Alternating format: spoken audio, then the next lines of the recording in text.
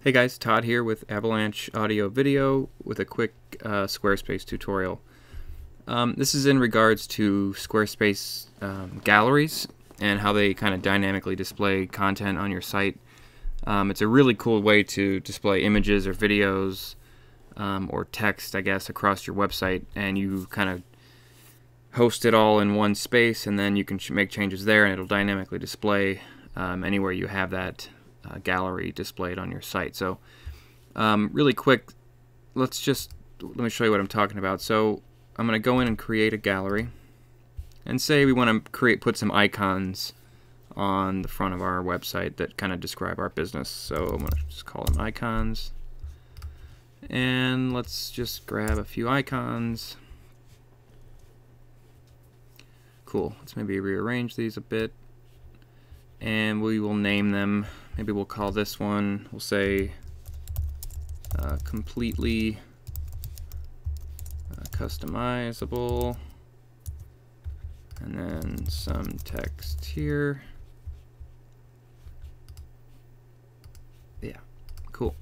And then we'll do a quick turnaround, some text here. And maybe this one will say international hubs. Some text here. Okay, cool. So now we have our gallery. We want to display this gallery. These are just kind of hosted here, just sitting here. What's cool is if I go into a page, a regular page here on Squarespace, and I click edit, I can add a block. Now, what I'm going to show you how to do doesn't happen when you display that gallery as a gallery. It only happens when you display it as a summary, which in my opinion gives you a little bit more flexibility, because you can have text along with the icons. In a gallery you can't. So let me show you what I'm talking about. Let me display this as a summary carousel, and it's going to ask me what gallery do I want to display as the summary, and I'm going to click icons. That was our new gallery. So you can already see kind of what's happening. If I go into layout, you can change how they display as a list or a grid. I'm going to keep it as a carousel.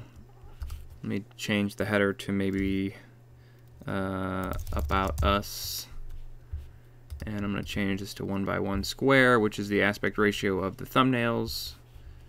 Keep it at 3 items per row since we only have 3. Leave this text size at medium, and I'll center this text. And then I want to get rid of this date because it really has no bearing on what we're talking about here. So let me just get rid of that. And cool. So I'm going to hit apply.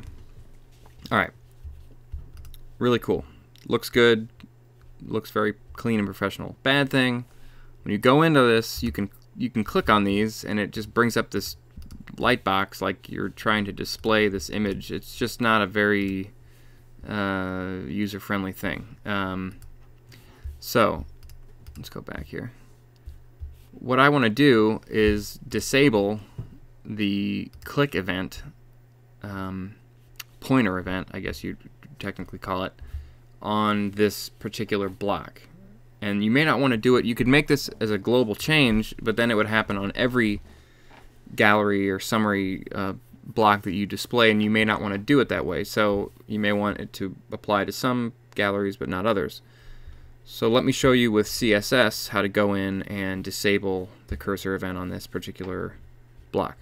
So I'm going to go into Design, Custom CSS, and I'm going to just name this piece of code really quick, and I'm going to call it Disable Pointer Event on Icons. This is just a clean way to comment your code. So what we need to do is we need to target this particular block. Now, it might be fairly easy with this one because we only have one, but say you had 100 blocks on a page. There's a cool little application called Squarespace Collection Block Identifier on the Chrome Web Store, and you can install it, and what it'll do is you just turn it on whatever Squarespace you're currently at, and it'll just display the blocks for you, and you click it and it copies it to your clipboard. Really cool. Now that only gets us so far. We need to start with this block, and as I paste this in there, this is kind of our starting point, but we need to drill down a little bit further. So to do that, I'm going to turn this off, and I'm going to open up Chrome Inspector. And what I'm going to do is, you can see as I have my inspector clicked here, as I start hovering over things, it starts displaying in the Squarespace code what it is. So what I need to target is this entire block. So as I move around and I move outward, you can see now if I click this, you can see what happened. It highlighted. You can see it you can see it when I click. See the div tag? It says the ending number in that orange string there is 5263, which is the block that we needed to start with. Cool. What I need to do is I need to go a little bit deeper. So you can see where it says 5263.sqs-block.summary. Cool. What I need to do is I need to grab just this SQS block summary v2. So I'm gonna dot, and then I'm gonna paste it in. Here's the key to this, and this is really strange. And if you know why, tell me. I'm not sure.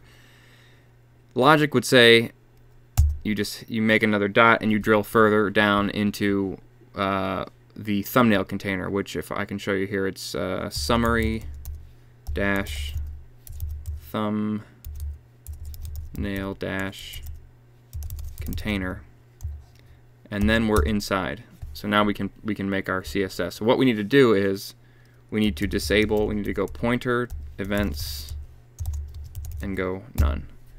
In theory, you'd think that would do it, but it doesn't. Here's the weird thing. If you put a space after this summary block v2, that's what does it. It's very strange. I'm not 100% sure why. So what we just did is we just disabled the pointer event on the thumbnails themselves, not on the text. So you could, because you may want to make the text clickable and make it a link to another page, whatever. So now if I hit save and I expand this out, you can see now we've got this dynamically displayed gallery, but it's not throwing up these big giant Lightbox events that when I click on these images.